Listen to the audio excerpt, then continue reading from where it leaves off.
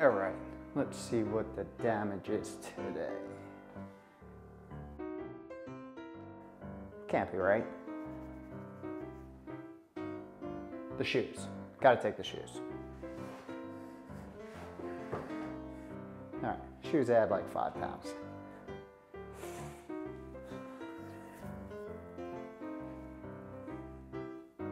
Sweatshirt. Definitely the sweatshirt.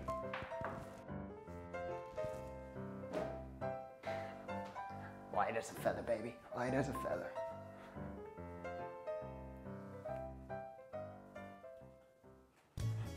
All right, there is something seriously jacked up about that scale. I don't know what it is. The pads? Yeah, the pads.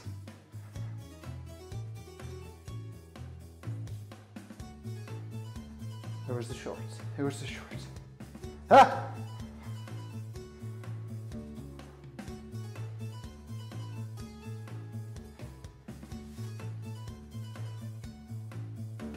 Oh. It's the hair. We'll take care of this.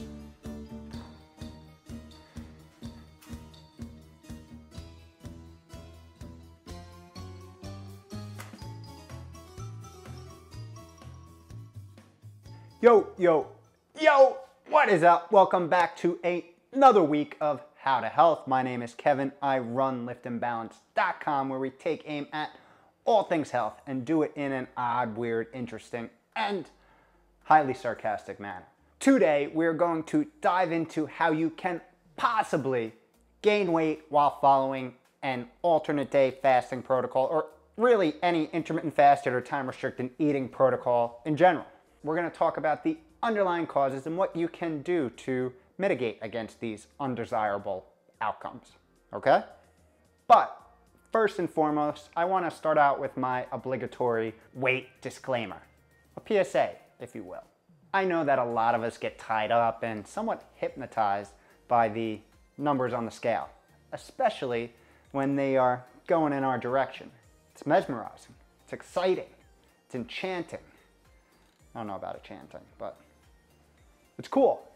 But this is easily obsessive and turns into somewhat of an evil spell. Before I dive into anything, I want you to remember that the scale is just a tool to identify a trend. It explains nothing whatsoever when it comes to metabolic changes that are happening on the inside. Things such as improved glucose tolerance, changes in insulin sensitivity, different blood biomarkers, and gene expression. I could go on and on and on about how little it really tells you. But I won't, but I could. I'm not, but I could. Remember that. I mean, in my 6-month ADF rendezvous that I just completed about a month or two ago, I saw about a 10-pound daily fluctuation in weight. And that's just from food and water. 10 pounds, just like that. The scale gives you a number and zero context. In fact, now that I'm thinking about it, I might have to do a video about why scales are posers. Because I'm getting a little jacked up right now. Let's call it the weight video that you never knew you needed. Keep on the lookout. Anyhow, despite all that, let's talk about the different factors that might be influencing your weekly weight trajectory while following a intermittent fasting or time restricted feeding protocol. And we got 4 we're gonna look at today, and a few tidbits and gems thrown in the mix, as always. So number 1, stress levels. And chill out, I'm gonna tell you why. Over the last few weeks, you may be feeling a little extra weight on those shoulders in the form of cortisol, or one of the most prevalent stress hormones that circulates throughout our body. I don't know, there may be some nationwide, countrywide lockdown, or your boss just being an asshole. Little things that I like to call micro stresses have the power to build up and compound and become one of your biggest enemies to modern day health. This is otherwise known as low dose chronic stress. Chronic meaning continuous, never ending, like the Kids Bop series of CDs, currently at Kids Bop 473. Gotta say though, it's a banger. This low-dose chronic stress on its own sets the stage for a number of detrimental metabolic conditions that could do some major damage over time. We explore all this in this video right here.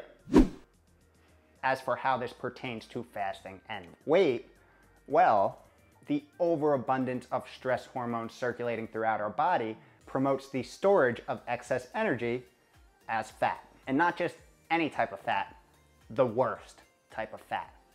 Visceral fat. That fat that builds up and lines your organs, hardening and increasing our likelihood of metabolic syndrome and metabolic disease across the board.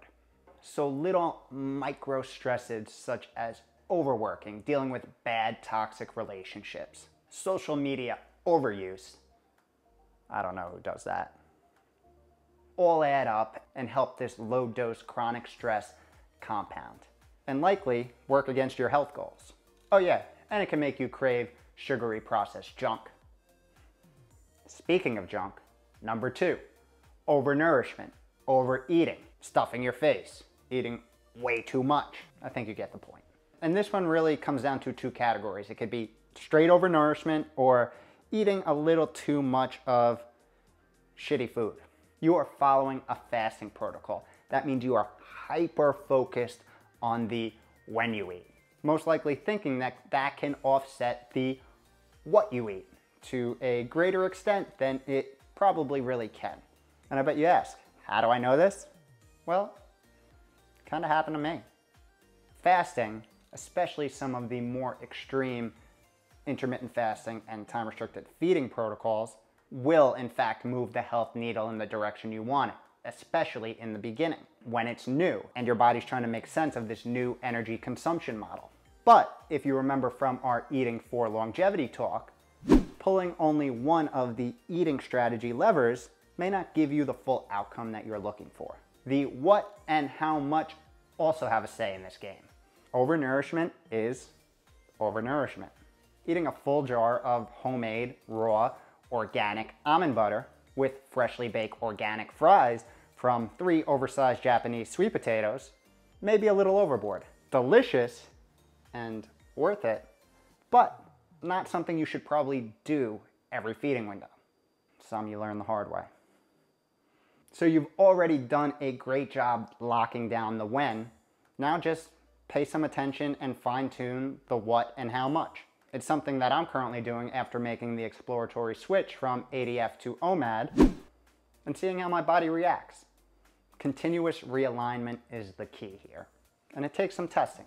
So don't be discouraged by a week of bad results. And if you're weighing bad results by the numbers on the scale, you need to change that anyway. But let's stay with this realignment thing with the next reason why you might be putting on some pounds while following a fasting protocol. Number 3, we got circadian misalignment. And here's my PSA to you. Why spend big bucks on a Rolex when we all come fully equipped with a high-tech fancy clock of our own? One that's evolved and self-optimized over the last 100,000 years or so. You got it, our circadian clock. That internal body clock that regulates everything from cellular activity, microbe migrations, and yep, you guessed it, energy partitioning and utilization. Poor consistency with sleep and wake timing can really drive some negative effects when it comes to how we store and use energy. Studies have shown that a single night of poor sleep in quality and duration alters our metabolic efficiency for the following day, making us less glucose tolerant, inhibiting our ability to store energy, glucose, in the muscle, and adding the additional insults of prioritizing muscle breakdown for energy over fat stores. Come on, man! Can you see the problem? Keeping up on your sleep and not becoming some sort of nocturnal creature can and will help mitigate adding on those extra pounds while following a fasting protocol. It may be a little weird hitting the hay earlier and waking up to catch that early worm, but you'll get used to it. Speaking of getting used to it, number 4, our body's natural adaptation. And we talked about this a little bit in other videos, but we bring it back because this is a reason you might be gaining some extra pounds or your progress may be slowing a little bit after having a fasting protocol implemented for a little bit. We are master adapters. This is a fact. Unfortunately, most of us haven't gained shape-shifting powers just yet, but I think it's on the roadmap. We wouldn't have made it this far as a species, as a civilization, as a society if we weren't. But with all these benefits come little thorns that, poke us in the side every once in a while. What type? Well, like doing a super awesome job at being efficient and leading us to a head-on collision with a plateau. That's my, okay, TikTok dance time.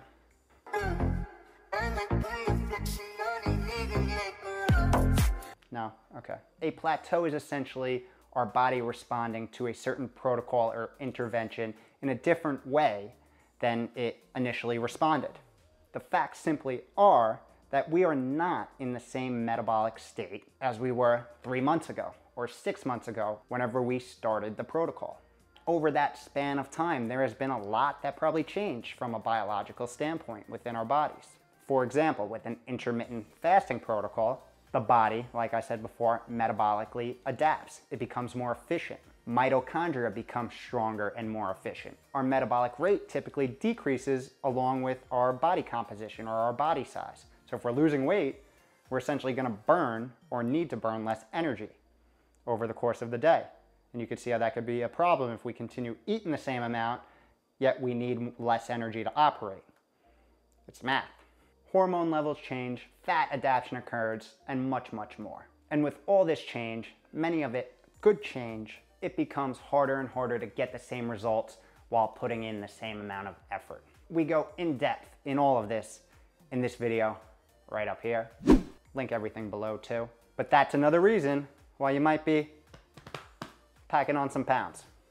Body adaptation, plateau, and right now we're gonna go to what you can do to combat these 4 roadblocks. Yeah, roadblocks. That may be stunting your step, stunting your walk, stunting away, stunting your progress. There you go. All right, so let's go through what you can do.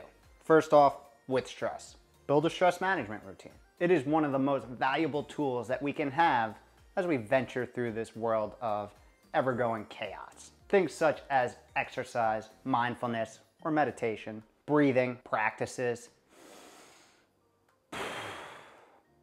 and doing nice things for others. This one actually has some ridiculously cool science to back it, as well as eating well and sleeping well consistently. Try adding a few of these into your routine, little by little, day by day, week by week. Remember, we're playing the long game.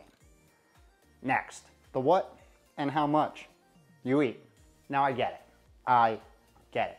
One of the pros of implementing a fasting protocol is having the leisure of not being so strict on the what you eat and the how much. And that may be the case, and hopefully that is the case. But down the line, it could be somewhat problematic.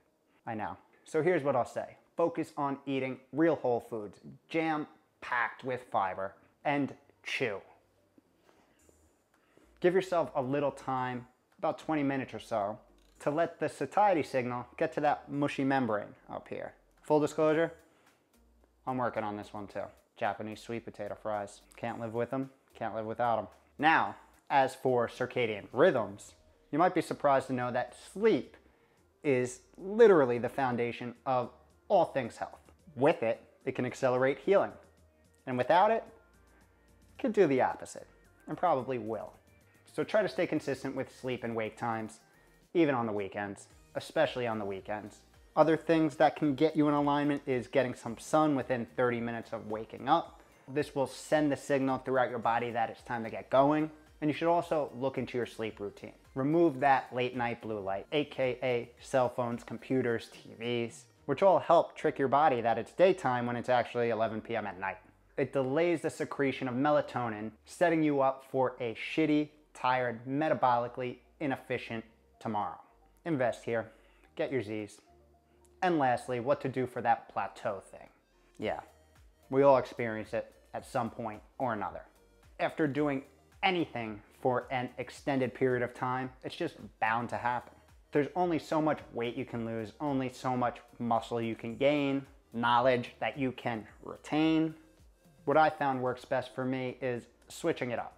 Keep the body guessing to some extent.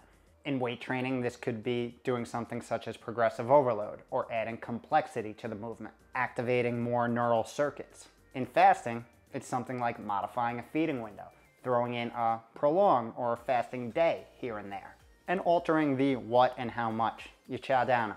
It's the reason I recently made the switch from ADF to OMAD. Don't be afraid to push and explore the new boundaries. Take a chance, make a mistake, get a little messy. The key through all this is to keep at it. Understand that we are all on this continuous journey of finding balance. Take your time and make strategic decisions with the big picture in mind. And understand that you're gonna have to tweak things to optimize and make them work for you. Because that's what matters. Not the greater population. They're okay, but you. And throughout all this, the scale is a tool, an unnecessary tool if it's gonna add additional unwarranted stress into your life. So if that's the case, don't use it. There's many other ways to measure and monitor progress. Remember, you got this. Now I gotta go take care of this situation. It's gotta be the hair, right? Gotta be. I mean,